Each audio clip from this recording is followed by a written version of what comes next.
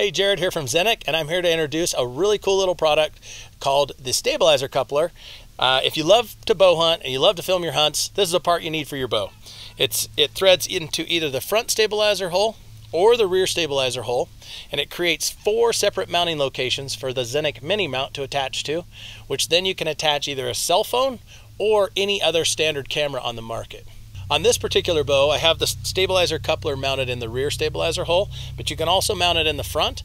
And if you do want to mount it in the front and still run a standard stabilizer, you can do that with this part because it's drilled and tapped for your stabilizer. Once the part is mounted in your bow, it creates 4 separate mounting locations for the Xenic Mini Mount to be able to attach to.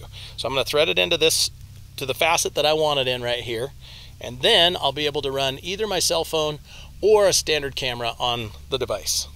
My favorite camera to run on the bow is my cell phone because I always have it with me. So to do that, you just use the universal smartphone adapter that Xenic makes as well. It threads right onto the mini mount in just a few seconds. And the key word being universal, meaning that it fits every size of cell phone on the market. In this case, I'm running the iPhone 8 Plus, which is a huge cell phone. And I can easily run it in the horizontal mode, or thanks to the mini mount, I can quickly and easily pivot it up and run it in portrait mode as well. So the Xenic Stabilizer Coupler is the key piece here that works in conjunction with the rest of these devices to create a little mobile film studio that's attached to your bow. To check it out further, go to huntxenic.com.